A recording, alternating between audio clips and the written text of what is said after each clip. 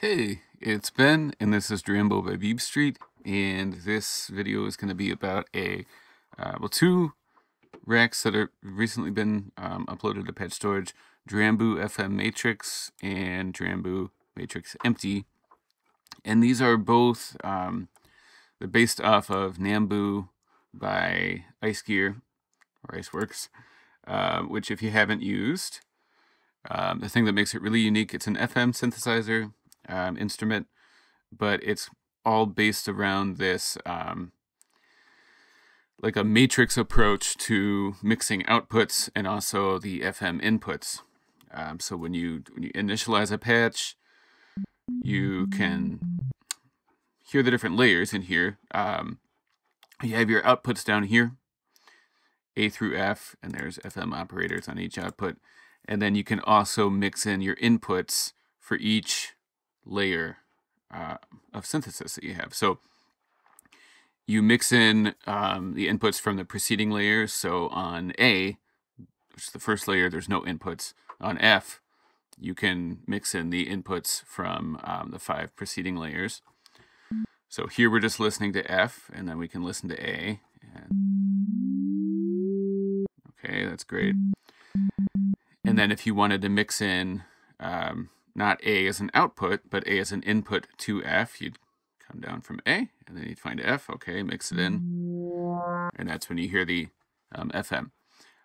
It's not just limited to FM synthesis. It also has regular like analog and noise and different kinds of things. Here, and even some processors, a resonator or a filter. But this matrix approach is really cool. And then pretty early on after Nambu was released, one of the other beta testers, ZhouJing, created something that was like a 4-operator analog to Nambu. It looked really nice. It kind of retained this half pyramid approach. And then later on I said, well, I'd like to try and do something similar. And I landed on 8 different layers or 8 operators. So I'm just going to walk through the basics of how mine works, and some different ways that you might play around with it and use it. So I'll remove Nambu. When you open the FM matrix, it's already loaded with 8 layers of FM operators, and then there's a pitch ratio module and your input mixer. And then at the end, outside of the layer, you have a mixer to mix in the different layers. You can see there's 8 layers and they all are on the mixer. The module itself it's a rack. So this is the new Drambo racks where you can pre-configure inputs and outputs. It's going to take an audio or a signal input, which we'll talk about later. And then it also has a pitch, a gate, and a velocity, so you do need your MIDI to CV module. I could put the MIDI to CV in here. I didn't do that for reasons. But when we open it up, we're just listening to 8, and it's a regular FM operator. Let's just do one voice for now. So regular FM operator, decay, attack, feedback. They will have their FM index set to 1, but there's no signal going through the inputs. So we could bring in another layer here, and you can hear that. So we can't see the FM algorithm, but this is really additive synthesis. Right now we have 2 different layers. But if we actually want to use this as an FM setup, we can bring down our layer 1 from the output and then go to layer 8 and slowly bring in layer 1 as an FM input to our operator. So we have that long decay of 8 and then a really short clangy thing, and then we can do like another one maybe slightly longer.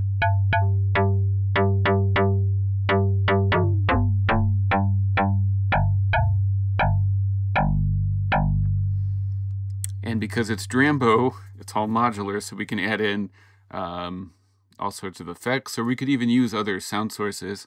But like maybe we want a delayed FM signal to come in. So we'll do just like a quarter beat for this one. It's kind of fun.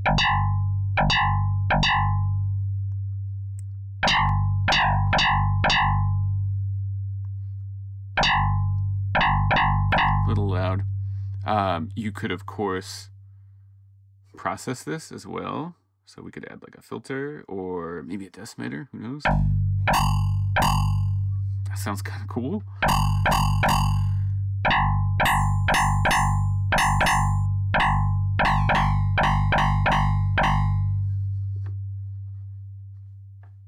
So it's really quick to get places you wouldn't necessarily get.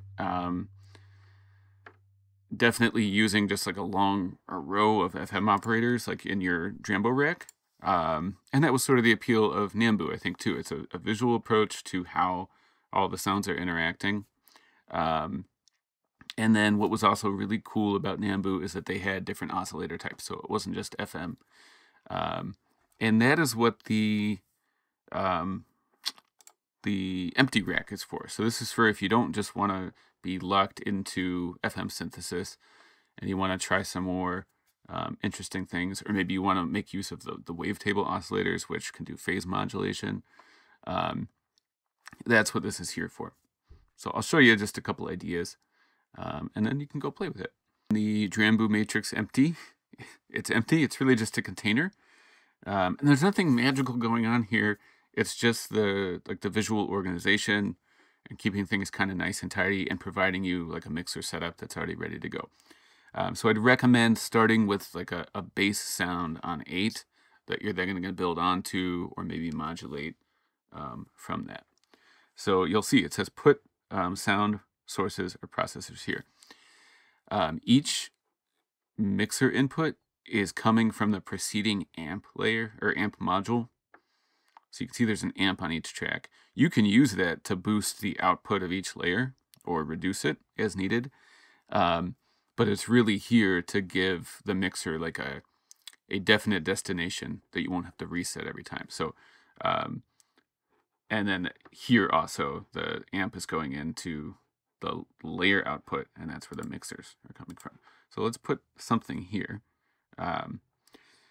Now, if we put any constant sound source, like an oscillator, it's going to keep sounding out. So we need our regular processor, amp, ADSR, or some other VCA, so we don't just have a constant sound.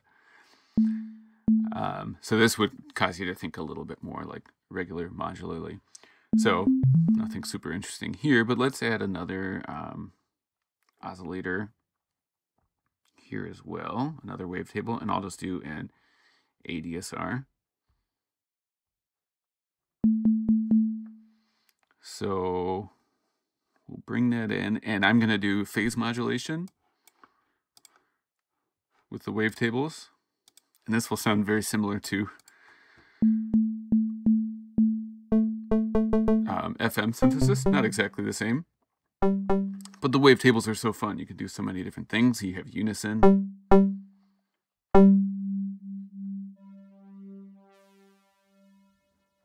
Let's add a filter here, just at the end.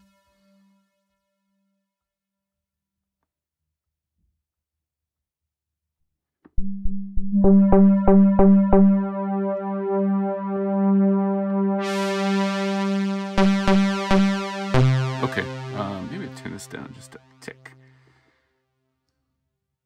Yeah. So we have that little flick, and let's do something cool on 7. Let's do, make it a little bit longer. You can use all of your wave effects. Maybe we do like a bit redux. So now it's kind of noisy. Now we could make this sustained. And here's where you might want the amp. You can turn it up a little bit louder. Push it beyond the mixers. Like 7 is maxed out here, but we can go louder than the amp. I mean, that's kind of interesting. So let's play around with something not based off of oscillators, and you can see how you could maybe use this in a different way. Let's put an impulse on 1. Just an impulse. Sounds like this. Not all that interesting. And then let's put a snare, like a sampler, on flexi. Let's go to snares. Sure. Okay, so it did nothing like really interesting here. On 3, let's put a let's do a waveguide. So we can do some like physical modeling with this. So we're not going to listen to the outputs of 1 and 2, but we will send them here and we'll listen to 3.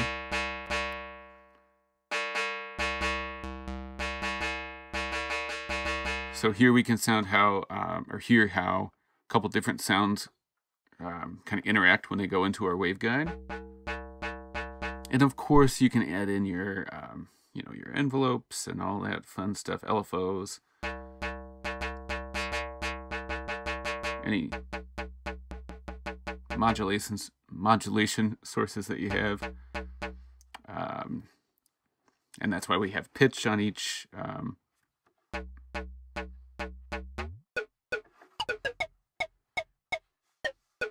clingy drum sound. Oops, I deleted our pitch. That's okay. And you know, we have a couple more channels to fill out. So let's also play around with from 1 and 2. Let's add a FDN, which is like a different kind of delay. This is on 6, so we'll bring up 6.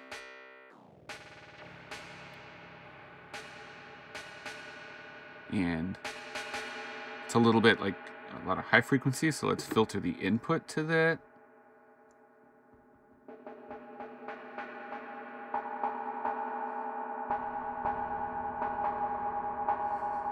And then we'll bring back 3.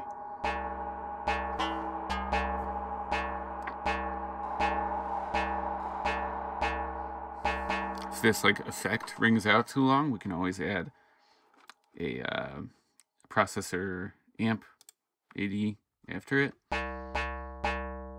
So we get the air, but it doesn't ring out too long.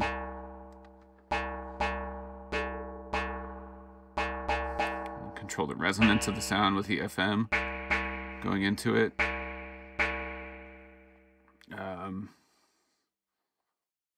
Might want to like disperse the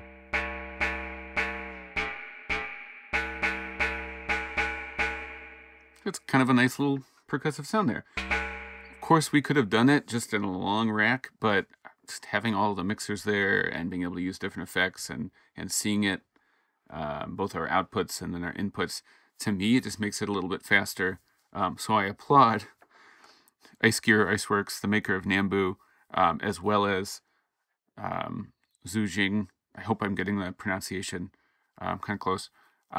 They've done some really cool things, but that was one of my favorites. Just you know, thinking about how to use this amazing tool, Drambo, to replicate a really complicated app in Nambu and then create that structure that we can then kind of expand upon in a modular environment.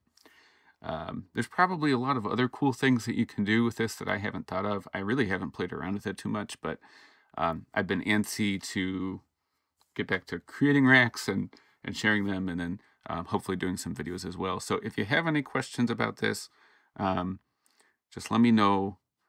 And of course, you can always post your questions on the Beep Street forums. Make sure to check out all the cool things that are in patch storage, and have fun with it.